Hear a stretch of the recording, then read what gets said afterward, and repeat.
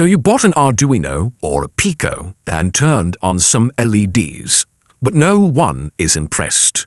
Let's look at some mathematically advanced projects that you can build using just LEDs. For these projects, we will use an Arduino Uno R4 WiFi board which has an inbuilt 8x12 LED matrix.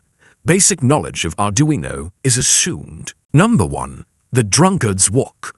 Ever wondered how particles move randomly in a fluid? Let's simulate this using an LED matrix and a concept called the drunkard's walk. We start by placing our walker right in the middle of the LED matrix. Every 200 milliseconds, our walker makes a random choice to move in one of 4 directions: up, down, left, or right.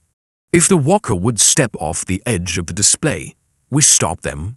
They need to stay within bounds. To make the movement more visible, we leave a trail of the last 5 positions lit up, like breadcrumbs. The current position is always lit up, while the trail shows where we've been. Number 2. Bouncing ball.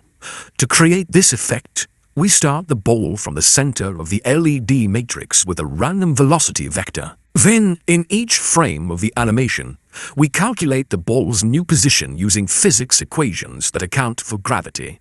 We also check for collisions with the matrix boundaries.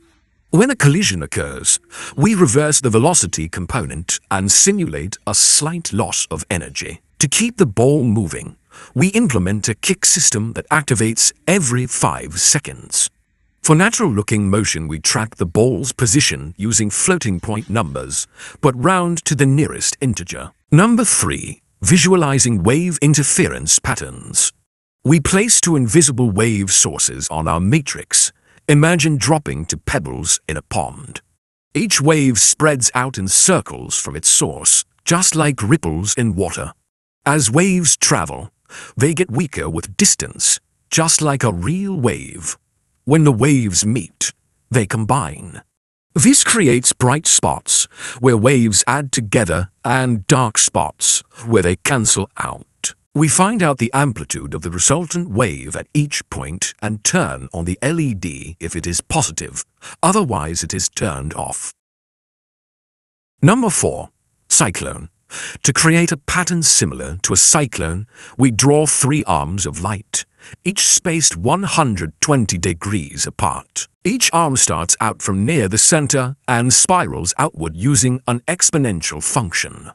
We avoid the center to create the eye effect. All the arms rotate together, and we add tiny random wobbles to make it more realistic. The frame is updated every 50 milliseconds to create a natural-looking cyclone with turbulence. Finally, we visualize quantum teleportation.